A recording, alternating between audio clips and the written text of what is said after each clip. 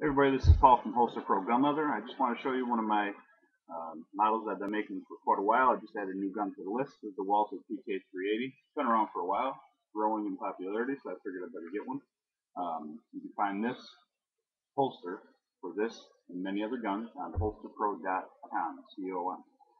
Just to let you know, this is a standard belt slide holster. It's got two slots that fit belts up to 1 3/4 inch. Most of the belts you buy from the store are standard 1 3/4 inch.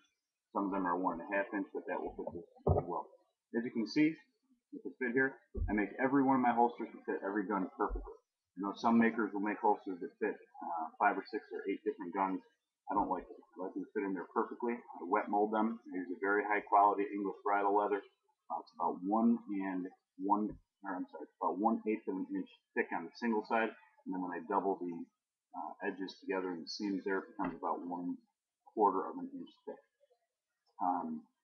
What I have on this holster, what I like about it, if you wear this gun all day in a holster that allows the backside of it to be touching your body, this can press up against you. So I created this one to have that high flap there, and this is what touches you all day and it doesn't really irritate your skin or body. Very comfortable holster. I wear this all the time. I'm going to show you right now. I have my Glock 39 wearing it.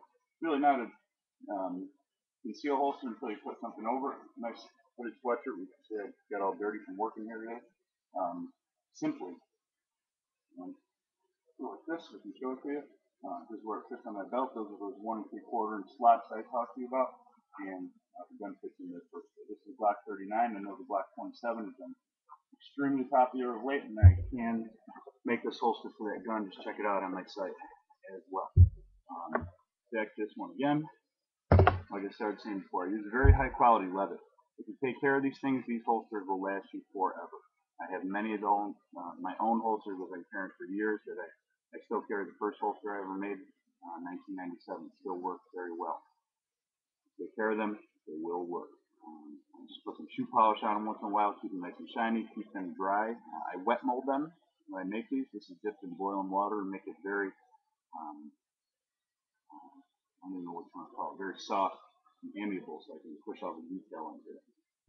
After it's been done, you can get them wet just a little bit. I wear a lot of holsters when I'm hunting, and they've gotten wet and it's okay. I even tested one out. Dropped the holster in a bucket of water and left it there for a couple days. Took it out, and after it dried, fit the gun just as well. I wouldn't recommend doing that, and I would also not recommend putting your $600, $700, $800 investment into a wet piece of leather. Keep them dry, keep them shined up. Any questions, give me an email, holsterpro357@yahoo.com. Check me out on my site, holsterpro.com. My phone number is on there.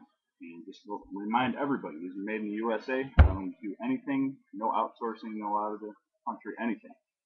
Proud to be an American. I'm proud to make a product in the USA and sell them to a lot of honest, hardworking men. So check me out, holsterpro.com.